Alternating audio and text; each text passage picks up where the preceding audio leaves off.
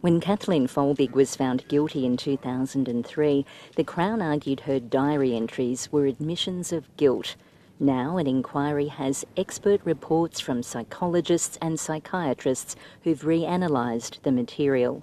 The counsel assisting foreshadowed evidence that the diary entries do not contain admissions.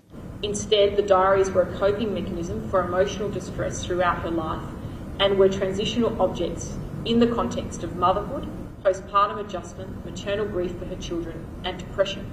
Sophie Callan SC said the diaries did not span the entire decade of 1989 to 1999, when the 4 Folbigg children all died suddenly and on separate occasions. More evidence is also expected about a rare gene mutation found in Kathleen Folbigg's 2 daughters that can cause sudden death.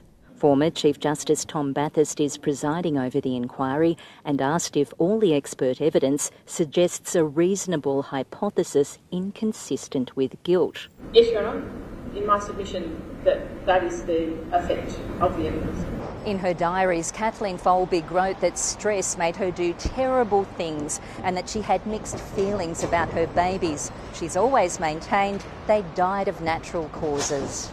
I'm really hoping that the truth comes out and is allowed to come out this time very clearly, and we're just seeking justice for Kathleen Folbigg. The inquiry is expected to run for 3 weeks. Jamelle Wells, ABC News, Sydney.